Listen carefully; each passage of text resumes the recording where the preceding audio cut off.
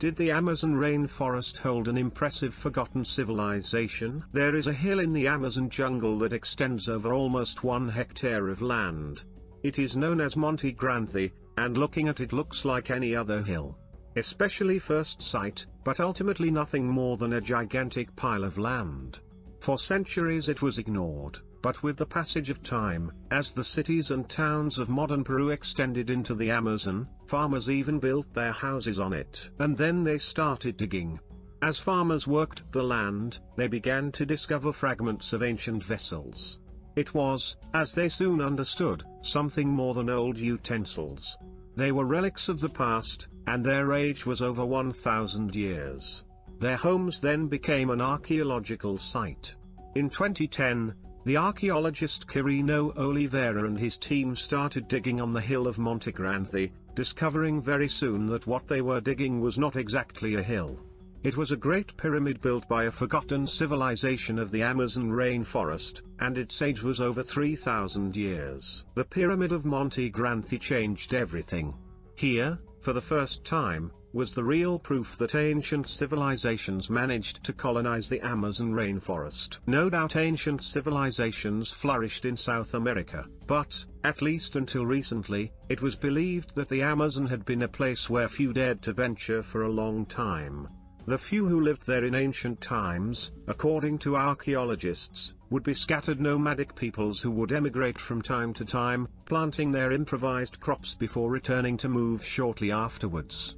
When the Spanish conquerors arrived in South America, they wrote stories about immense cities in the Amazon, full of crops and capable of housing huge fleets of boats, but nothing had ever been found that could confirm those stories.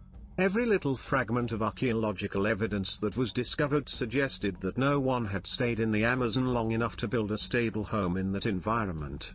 Discoveries like Monte Grande, however, could change the history of a nation.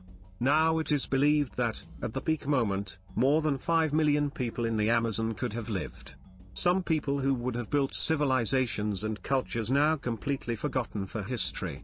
The only way we currently have to know more about these people is by carefully examining the skeletal remains they left behind after their disappearance. The town that built Monte Grande, something that archaeologists have already discovered, had an incredibly advanced society. Those people did not just build a pyramid and then leave. They began to build in the place around the year 1000 A.C., but subsequently carried out reforms and reconstructions at least 8 times.